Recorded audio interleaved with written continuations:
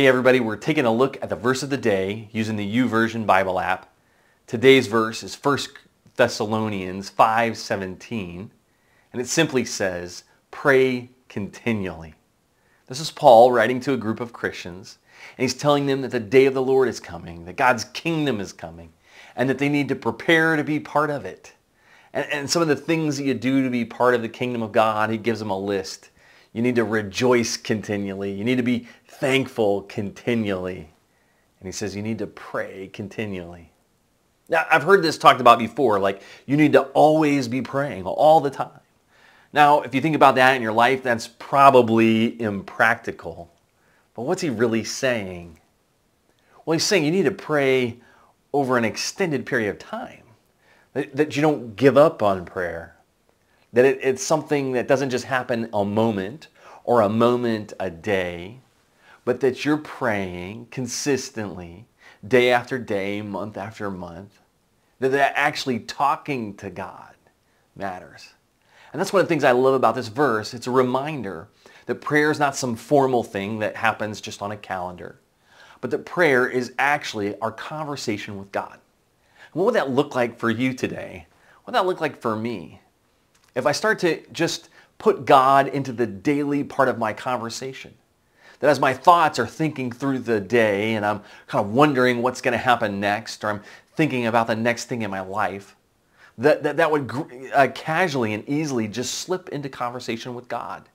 That God would be my conversation partner throughout my life.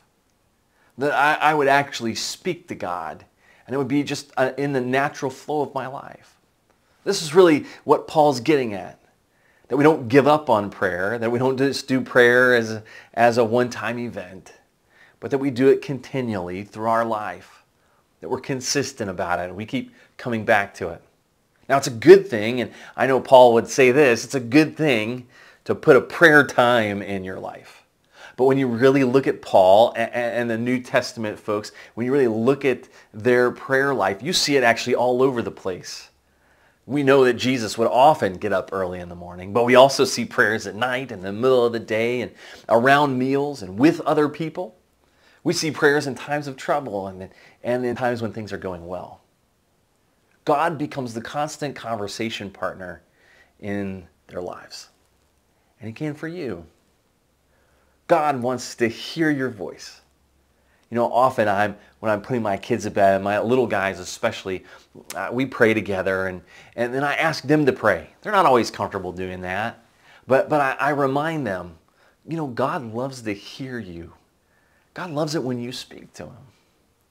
And so I want to tell you the same thing that I tell my little kids. You know, God loves to hear your voice. Whether you're upset or angry or happy or glad or things are just the norm. Whether you have a question to ask or something just to get that's just on your mind, God loves to hear you call out to him. And he loves to hear you speak to him. And he loves to hear your whispers. But not only that, part of prayer is actually listening to God. And what if you made that a part of your life as well? That in that constant conversation partner of your life, you would not only speak to God and get off your heart what's most on your heart, but that you would actually also stop and listen.